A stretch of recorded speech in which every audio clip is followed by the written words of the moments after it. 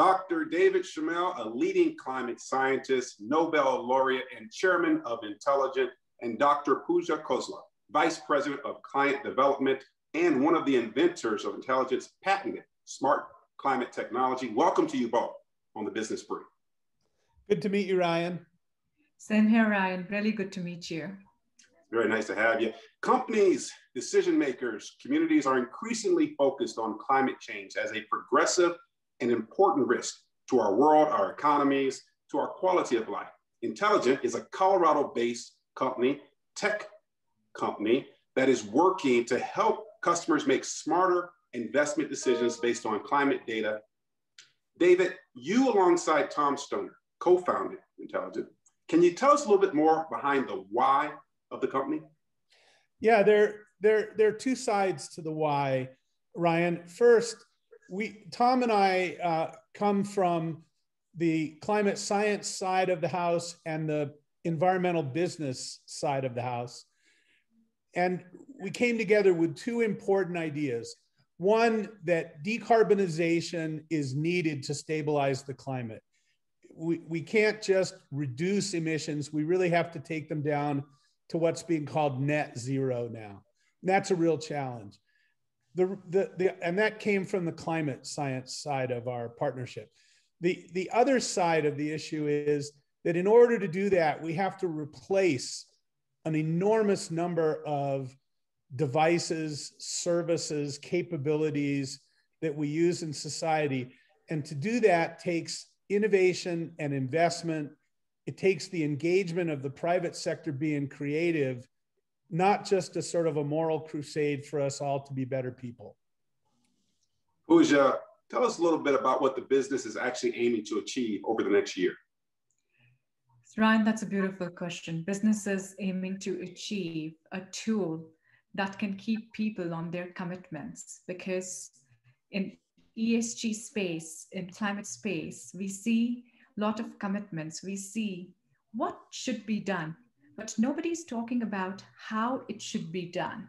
How can asset owners, asset managers integrate tools that can maximize return on investments as well as environmental outperformance in products, in financial derivatives, in investments which are close to their day-to-day operations, like their retirement investments, their school funds for their kids, how they can invest in these tools by making an impact on their environment and by saving returns for future.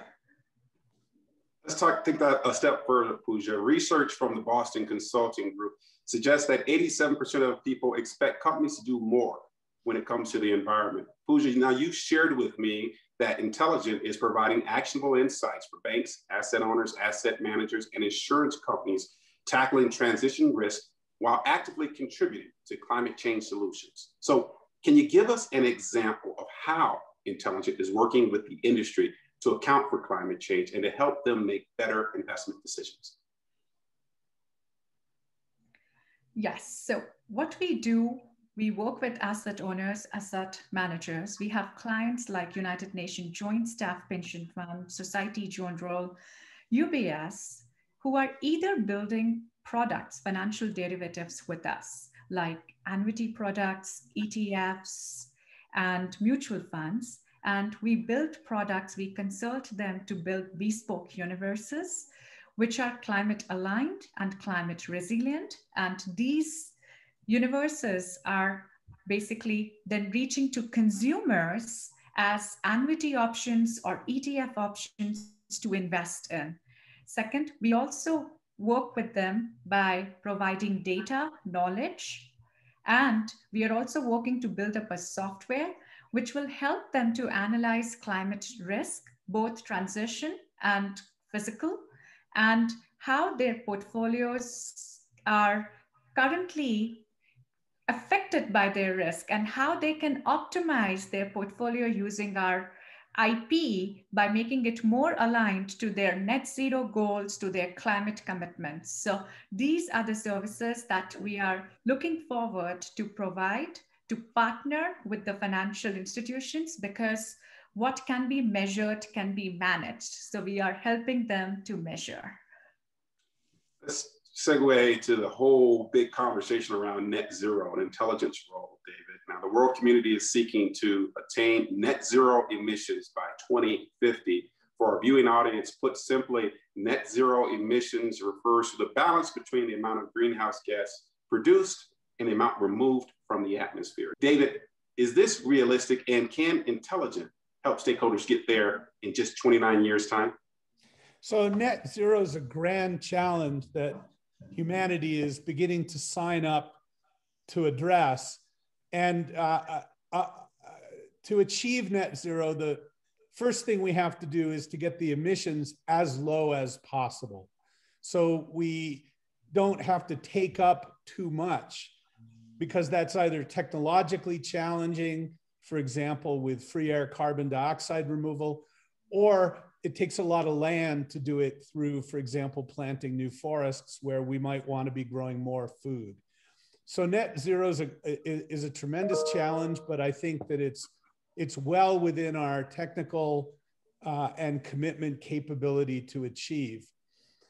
And intelligence role is to provide information to investors, to consumers, to institutions, to help them direct their investment to the most innovative, to the most committed organizations that are making a difference. And because we have to invest to achieve net zero, we need to invest in new technologies, we need to invest in new infrastructure, electric car charging stations all over the place, for example. We need those investments to generate wealth as well as requiring investment. And so we need to find the most innovative, the best managed, and the most effective companies to put our money into so that we get to net zero by the most quick path. Makes a lot of sense to me. Intelligence, David Schimel and Pooja Khosla. We are counting on you all to help make a difference and make this world better. Thanks for joining us on the Business Brief. Thanks, Ryan. Thanks, Ryan.